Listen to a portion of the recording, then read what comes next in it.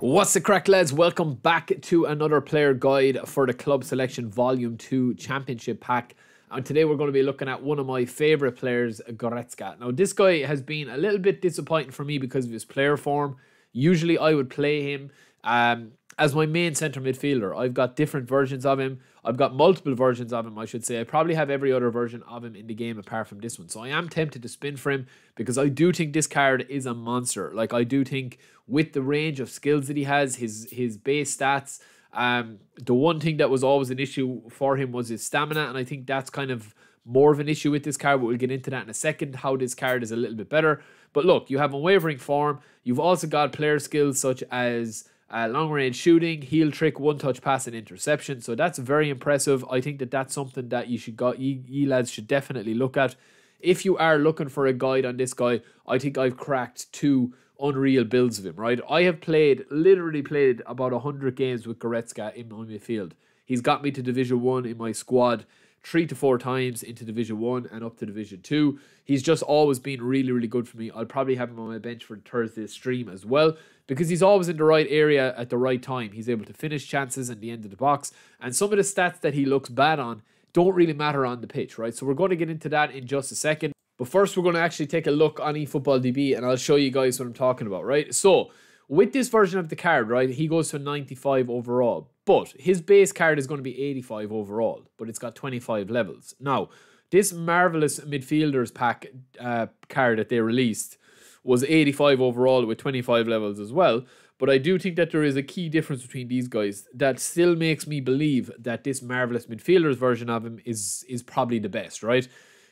Like, you can train players as best as you can, right? But at the end of the day, there is always going to be slightly different variations between the cards. You also see the Bayern Munich pack here.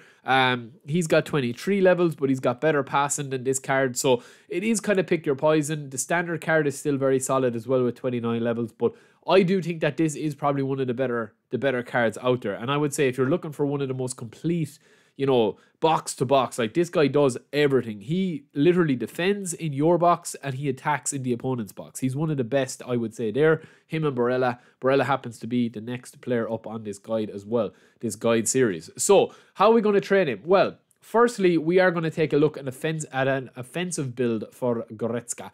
So we've gone for 8 across the board here for passing, dribbling, and dexterity. If you're in doubt, just go 8, lads. Keep it in intervals or increments of 4, 8, and 12. They're my key tips for training up players.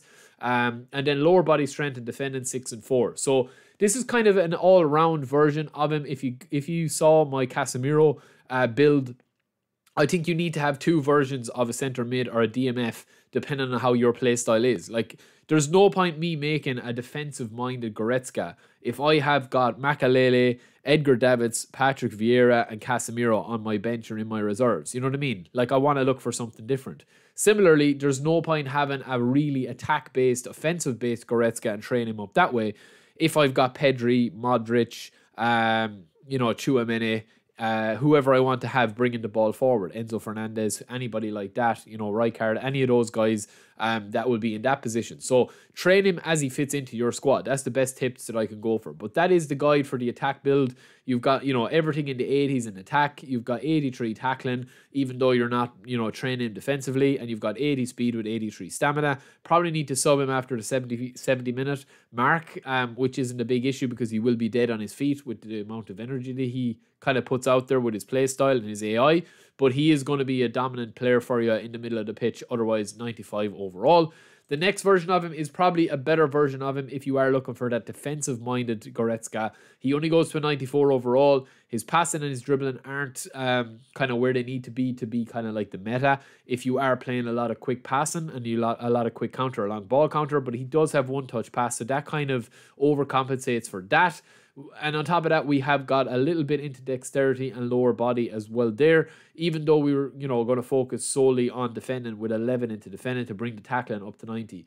What you're going to want to be doing with this GORETZKA, lads, is having a really good anchor man or a really good defensive midfielder that's able to spray the ball around and break up the play. So somebody like Tonali, somebody like Busquets, Rodri, Fabinho, Casemiro, or else, Davids or Makalele or somebody like that. That's like that anchorman role. And then, GORETZKA is just literally going to be just like covering every blade of grass Michael Essien style. That's kind of how he's going to do it. Every blade of grass, you're going to be tracking, chasing, blocking, everything. Because he has got interception and fighting spirit, that's kind of what you really need to highlight there with this defensive build. So that is it for a Goretzka build, lads. Let me know what you guys think, if you're going to spin or skip with this pack, and I'll talk to you in a bit.